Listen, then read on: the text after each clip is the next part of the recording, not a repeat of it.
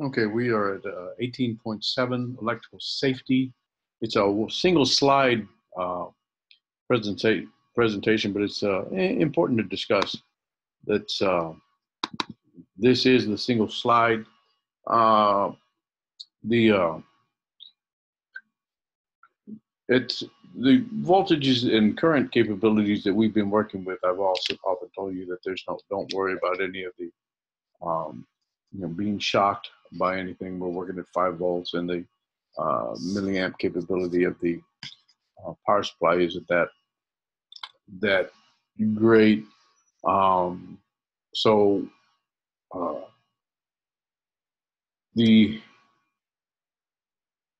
its current the voltage, uh, high voltage can cause you to uh, like if you happen to touch a live circuit, the voltage will cause you to grab on and not be able to release it. It's not like, oh, I should let go of that.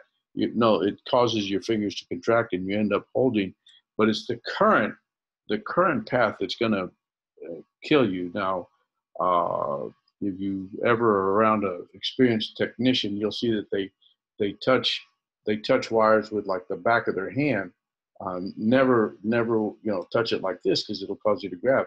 You just touch it with the back of your hand so that if it causes you to contract it, you'll contract away from the live wire. But it's the path that it takes. So if you were to grab something and the path was through from one arm through your chest to the other arm, that's a critical path. It goes right through your heart. It can uh, certainly cause a lot of problems. If for some reason it were to be like from your hand and to your elbow, let's say you were touching ground and with your elbow and you grabbed here, boy, it would hurt.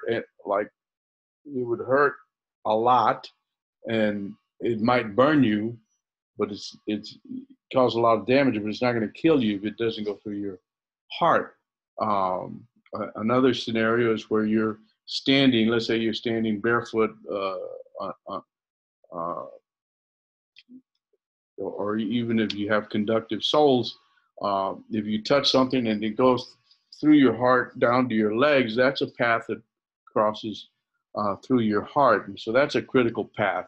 So a lot of it depends on the path, and a lot of it depends on the um, how much current goes through. The degree of damage to the body depends on the magnitude of the current and the length of time it acts and the part of the body through which it passes. Currents of 5 milliamps or less can cause a sensation of shock, but they ordinarily do little or no damage. If it's larger than about 10 milliamps, the hand muscles contract and the person may be unable to let go of the live wire. This is on page 608 of your text. Um, uh, if the current is about 100 milliamps or more and it passes through the body for just a few seconds, it can be fatal. Such a large current paralyzes the respiratory muscles. And in some cases, currents of 1 amp through the body produce serious and sometimes fatal burns. So in the old-fashioned electrical outlets, you could turn the uh, turn the plug in either direction and get it uh, to fit. And one of those sides was always hot. And if the hot happened to touch the casing and your casing is touching, your hand is touching the casing, you can see in the upper image how there's suddenly a current path through the fellow's arm, through his body down to his knee. The high voltage side has come into contact with the drill case, so the person holding the drill receives an electric shock. Nowadays, you have a um, three terminal outlets. Um, in the middle one, or the one that's you have two two slots like this, and then you have a third one. That third one is the ground. And even when you don't have it, like this is just from my coffee grinder. You can see that these outlets are actually polarized. Um, I don't know if you can see it here. One of them is slightly longer. I should do it in front of the camera, not in front of the image I'm looking at. One of them is slightly longer, wider than the other. I measured it. It's about 8 millimeters, and this one is 7 millimeters. So 8 millimeters, 7 millimeters. It's enough that I can't. I go to make my coffee in the morning. I can't plug this in the wrong way. I have to plug it in the correct polarized outlet,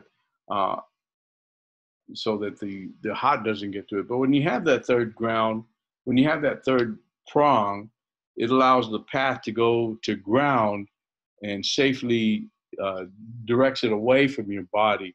So that's one of the safety features. And that's I think that's all I need to discuss about that. Just be careful when you work. I mean, if you work at home and you replace like a lamp, I replaced this particular lamp. Make sure that your circuit breaker is off, that you're not working on a possible live circuit. I'm not recommending that you do it, but call an electrician if you're not experienced with it. Otherwise, just be careful. All right. Next, the last section is conduction of electrical signals by neutrons. No, I'm sorry, neurons. Neurons, not neutrons, neurons.